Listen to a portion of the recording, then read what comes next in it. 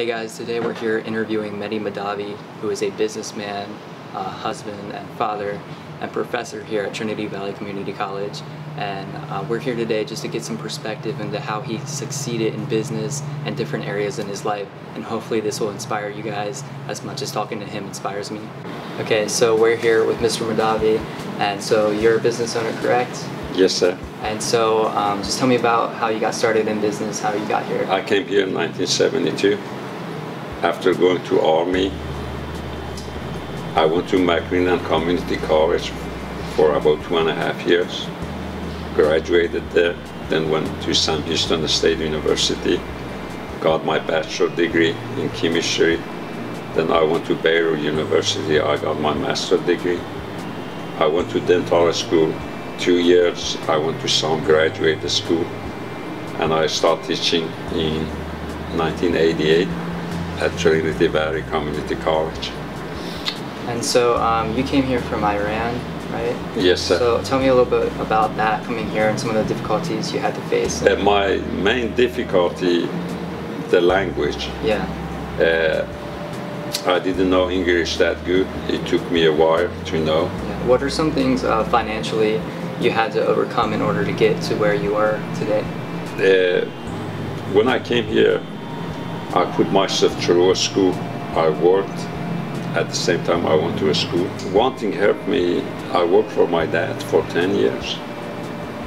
He taught me the basic business, trade, and hard working, and how fun it is that you work for yourself. I work very hard. Sometimes there is a challenge. You overcome it. But each year, it becomes easy and easy and easy if you can hang on. But many people, after maybe 5 years, they just burn out, or they lose the interest, or they just go out of the business. When I started the business, I had the vision. I started my business with $350. I knew that money is not the issue to become a businessman. If you have a good brain, if you have the integrity and work hard, you can make it. And I was even surprised myself that how easy it came to me. What I mean easy, I always worked hard. I never shied away from it. Even though at my age, some nights I go home late. The earliest I go home every day is about 8 o'clock, 7 o'clock. But I love what I do. It's a passion for me. So, so how many businesses do you own now? I teach full time. I have a ranch and cows, animals. I have an electric car and sign company. And I am big time in real estate. What I mean big time, to me is the big time. If you compare me with Donald Trump, I am nothing. Yeah. So yeah, that's cool. Let's talk about relationships though, because you said some things about relationships that I thought were interesting, and I think some people would find interesting as well. So tell me about dating, meeting your wife, and how that worked for you, and how you found success in your relationship. I always wanted to get married and have a family. I think for every good businessman or a woman, they should have a good wife or good husband.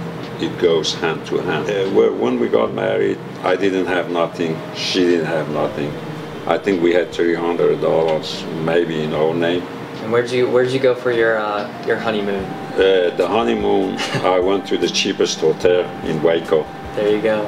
And I went, I think, Motor 6. And now she just took a trip somewhere, didn't she? Yeah, right now we can go anywhere we want to. Yeah, and she's a smart woman. Yeah. Yeah. I think I'm lucky to really have a good wife. Yeah. And we have been together 37 years. So for me, saving money is fun. Yeah. For most people, their spending money is fun. But to me, saving it is as much fun or maybe more than. Yeah. So talk a little bit about just opportunity in general and different times where it may have looked tough, but you persevered through that and got to where you are. When I came here, I worked hard. I knew education is very, very important for me. Therefore, I gave it all. I studied all the time. I remember one time I was studying at the library. It was the basement of Baylor University.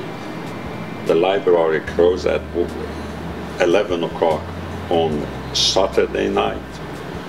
I just didn't know the light was off and on because I was concentrating and studying, and they closed the library. I was just there. And I have to get somebody to let me out. See, therefore, I always worked hard. I had to go, and I accomplished every day working toward my goal. I advise the young people, take education very, very serious, because that's the best investment in your life.